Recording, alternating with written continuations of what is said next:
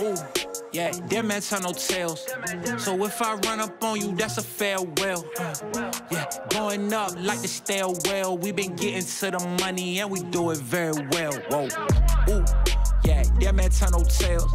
So if I run up on you, that's a farewell. Yeah, going up like the stairwell. We been getting to the money and we do it very well. Whoa.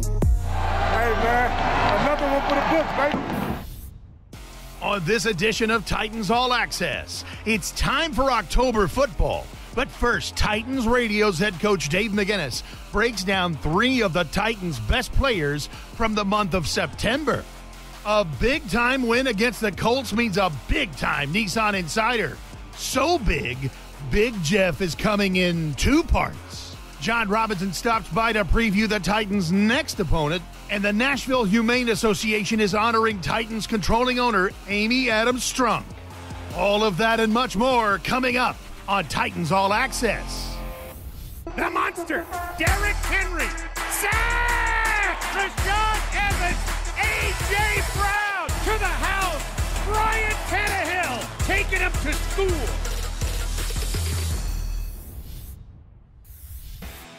Says it right there. Welcome to the BetMGM studio and Titans All Access with Amie Wells. I'm Mike Keith. Welcome to October. Pumpkin spice, the changing of the leaves, and best of all, October football. All your favorite things. All my favorite things. October football would be my #1 favorite, especially going into October with a winning record. Titans are 2-1 after knocking off the Colts. And what a fun game that was. A lot of fun. A lot of fun. Yeah, a lot of enjoyment for Titans fans. Great day in Nashville. Tennessee wins 25-16. Big win because it's in the division, undoubtedly. So, Titans on their way to the Northeast this week to take on the Jets. We'll talk a lot about that coming up. But let's talk big right now to begin this edition of Titans All Access. Let's go big as we get into the Nissan Insider. So that means we've got to have Big Jeff, of course. You had a chance to sit down with defensive tackle Jeffrey Simmons. We're going to hear 2 parts for Big Jeff today on this edition of Titans All Access. Take us through what we're going to hear from number 98. We're going to talk about a lot of stuff. It's Big Jeff, so it was a big conversation. We talked leadership, we talked football, we talked getting back on the field, and we talked about a wonky season. Check it out.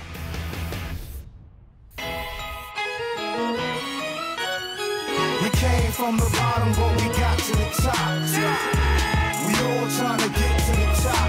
We came from the bottom, but we got to the top. We all trying to get to the top. Jeffrey Simmons, it is so good to see you in person. I feel like I haven't had a chance to talk to you in a while. It's so good to sit down and be with you. How is everything going? How does it feel to be at St. Thomas Sports Park? It's feel great. Yeah? It's feel great. Going into year 3, getting the opportunity to actually be here with my teammates in person, like you said, see you in person.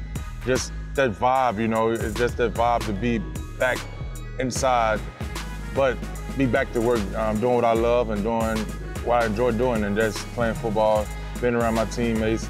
You know, each and every year, it's like I'm learning the game more and more, and I'm just happy to be back. We're trying to get this done. You've had kind of a wacky start to your career. So you get drafted, you're recovering from an ACL, so you don't really get that off-season experience because, you know, you're healing from an injury. Then in year 2, you should have a normal season, you're healthy, you were able to play a little bit, then COVID hit. So everything is altered across the National Football League. Year 3, you're finally here in this building, you're able to have a real off-season, you're able to have real training and workouts. How do you think that's going to impact your game, or has it already impacted your game that you've noticed? I think it's impacted my game already for sure. You know, just being able to, you know, from OTAs, you know, just that, especially just go all the way back from right after the season. You know, taking a little time off. You know, letting my body heal up from the season. You know, I really didn't have no major injuries coming out the season. I felt good, but just getting my body back ready for this year because I was able to go work out. I was able to, you know, actually focus on what I need to focus on to get ready for year 3. And that's to get my body right. You know, just learning from last year, you know, I'm sitting down watching film with my trainer, which was my uncle. Then I come here for OTAs. Getting the opportunity to be on the field with your teammates is always great, you know, just trying to bond, especially in the spring, you know, to be able to know what type of teammates you have, you know, that drive or whatever it may be, that you may have to push the guys a bit harder, whatever it may be. And, you know, you're just getting you ready for camp and getting ready for the season. So it seems like you've had a tremendous impact on the football field in a very short amount of time. Is that surprising even to you, maybe the amount of impact, the amount of intensity you're able to bring to the field when you're still so young? just thinking back, you know, when I first got in, you know, my thing was, you know, I wasn't playing. I was trying to just gain the trust and respect of my teammates. And, you know, that just, you know, I always went by this thing, control what I control. And that's how hard I rehab, come off the injury, how hard I work at practice, and how hard I play in the game, you know, whatever it may be, making tackle for loss, you know, trying to get a sack or, you know, running to the ball. And, you know, I think when your teammates see that, you gain the trust and you gain the respect of your teammates. You know, just bringing that impact each and every day. My role on this team, you know, is to be a D lineman, but also be a leader. And, you know, each and every day I feel like if I come here, work my tail off, go on the field, you know, be an impact, you know, have an impact, and I think everything there just falls in line. You know, you get the respect and you get the trust from your teammates. Now, you mentioned that leadership. I know that's something you kind of put an emphasis on, is learning how to be a leader, really growing into that role.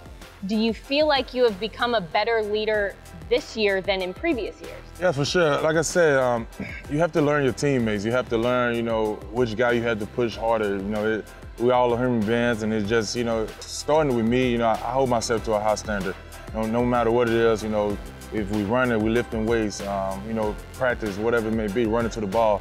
You know, I want to be first. I want to be that guy that I'm not just going to talk about it. I'm going to show you that I'm going to be a leader by doing it.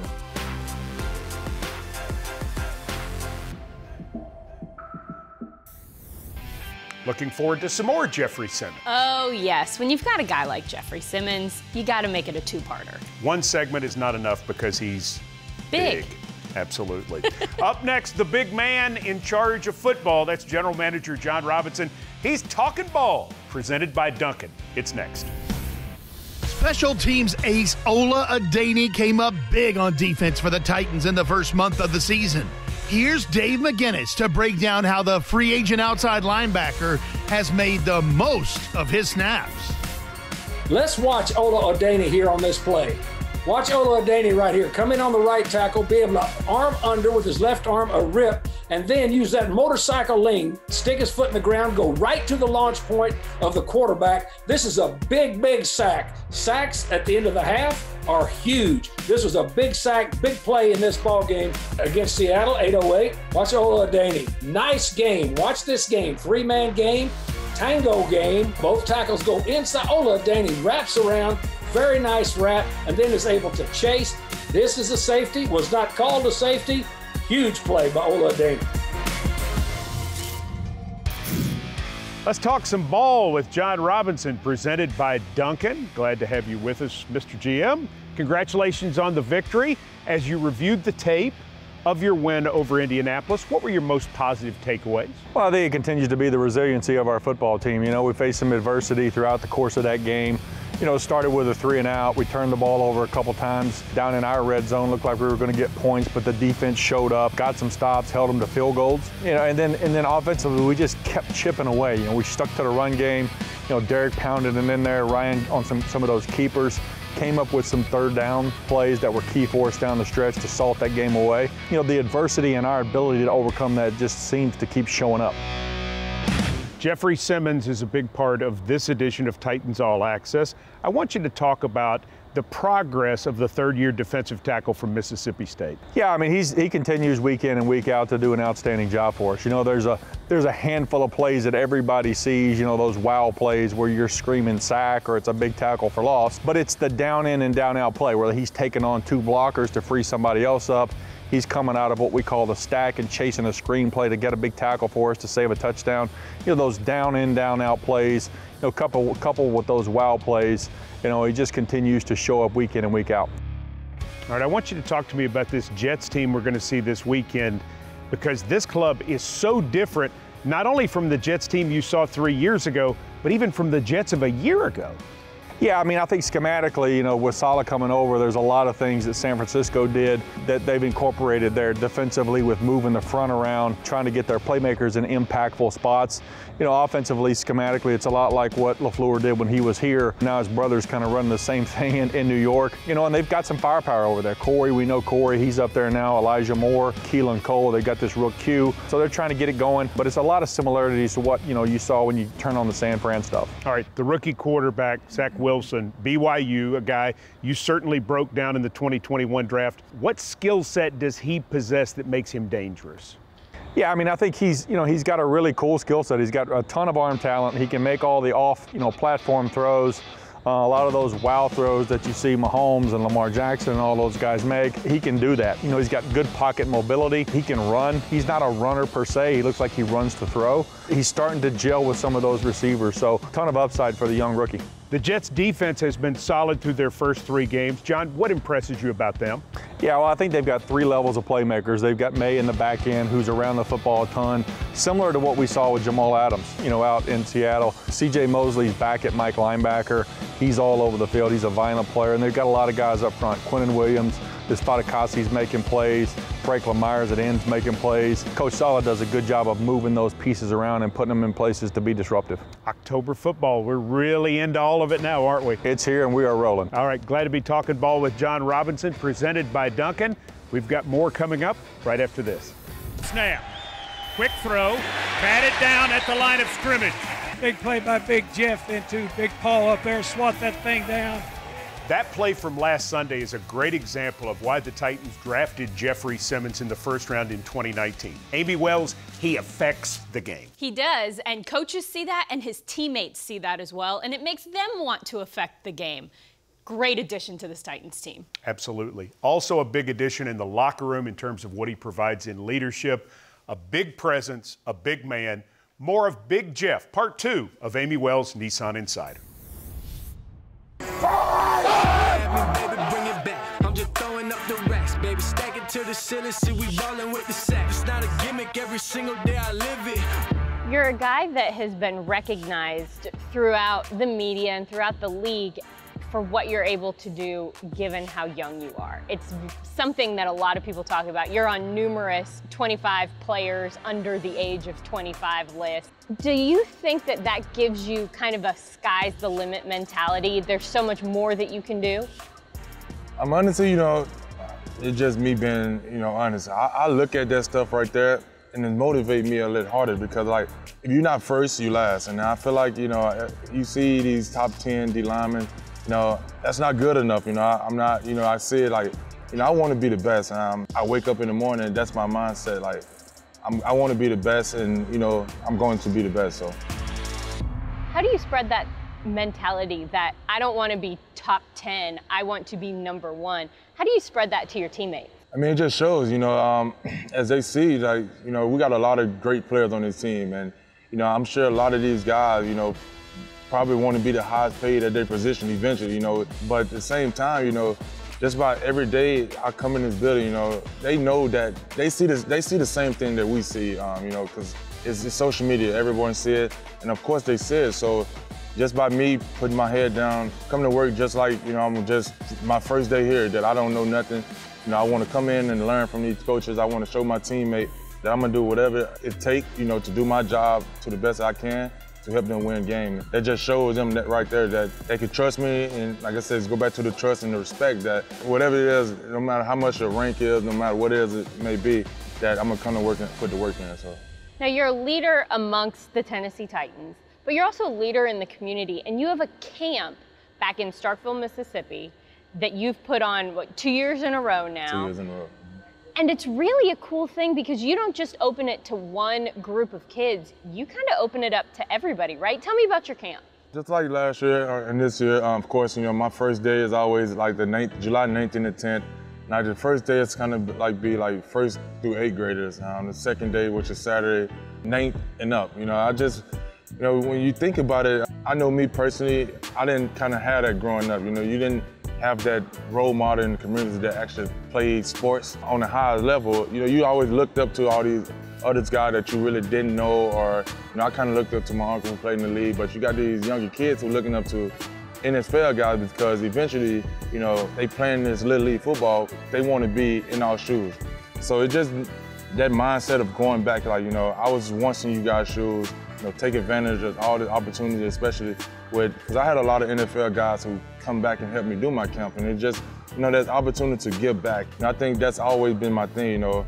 I always wanted to show the kids that, you know, no matter where you come from, no matter what it be, no matter what it is, you know, always never forget where you came from. And like I said, I was once in them kids' shoes, and like, I'm grateful, you know, just that God put it on my heart each and every year, no matter what it may be, to give back to the kids.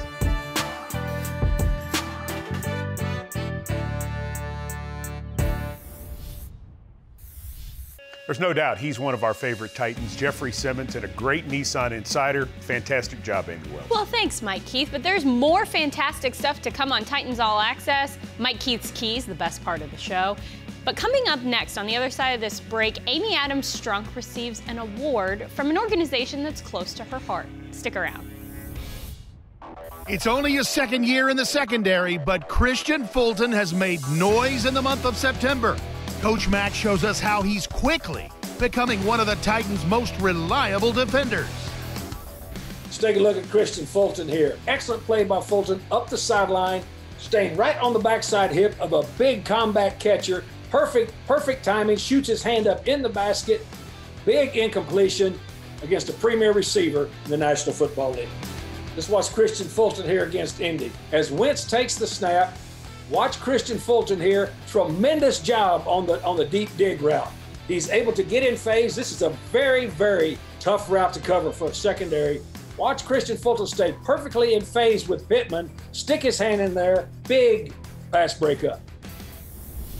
Titans All Access continues from the BetMGM studio, and what a big week it's been for our controlling owner, Amy Adams Strunk. Last Sunday, the Titans beat the Colts. It's Oilers Tribute Week. Lots of former Houston Oiler greats, roughly 80 of them in town for a reunion. Fantastic day overall for everybody involved. Oh my gosh, it was a great day. It was so fun to provide some recognition for the Titans' roots. It was really a lot of fun. But then the week kept getting better, Mike Keith. Amy Adams Strunk had a birthday, and then she was recognized by the Nashville Humane Association. She was given an award to recognize her contributions over the last few years. Check this out. Please join me in thanking Amy Adams Strunk for her tireless dedication to the Nashville Humane Association and Shoulder Pets as we award her this year's Julia Fulton Award. We are so proud of everything that the Titans do on the field and off the field. They give back to their community, not just financially, but they allow us to promote animals up for adoption. They share information about fostering. Any ask that we make to the Titans, they say yes wholeheartedly. Look at this little guy right here. You can do the interview with me, buddy. So it's always been important for the Titans and for Amy, who is a huge proponent of rescue. She has quite, I wouldn't want to say the number, but quite a few rescue animals that she helps find homes for. And the Nashville Humane Association does a great job of doing that there. So we are forever grateful, and you constantly have an open paw invitation to adopt an animal at Nashville Humane. Paramount to Amy that we help find all these animals a home. Hopefully this little guy gets adopted today, and so we're just really proud to work with the National Humane Association. A lot of great recognition for our controlling owner, Amy Adams Strunk. Congratulations to her on a fantastic week. It is well deserved. When we come back, we're going to talk Titans Jets from MetLife Stadium, and it's time to throw out the keys to the game. Keys to the game, indeed. You don't want to miss them. Stay tuned. Woohoo! Number 22 is a force on the field, and he's added another element to his game. Here's Dave McGinnis to explain why Derrick Henry is even more dangerous in 2021. Let's look at Derrick Henry here. Uses the counter move in the backfield to get the linebacker's eyes off track. All it takes now is a little bit of block on the edge, and then Derrick Henry, patented Derrick Henry long run. Derrick Henry versus Indy, 2:43 second quarter. Watch Derrick Henry, very, very accomplished now as a receiver. This is a play action pass, beautifully set up screen. Look at the blocking downfield, and then Darius Leonard takes the brunt of this oncoming Derrick Henry train on the tracks.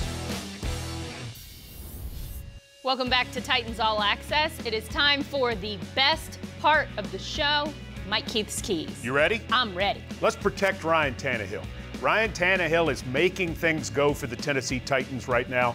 Offensive line had a super day against the Colts protecting him.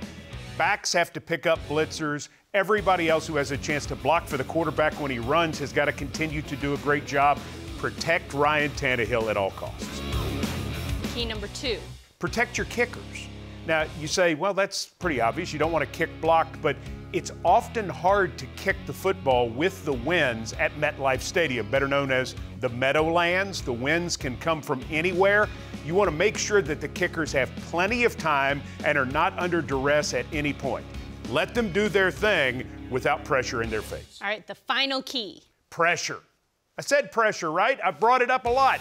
Pressure on the quarterback, Zach Wilson. Keep it there all game long. Young quarterback, hard on him when he's got guys in his face all the time.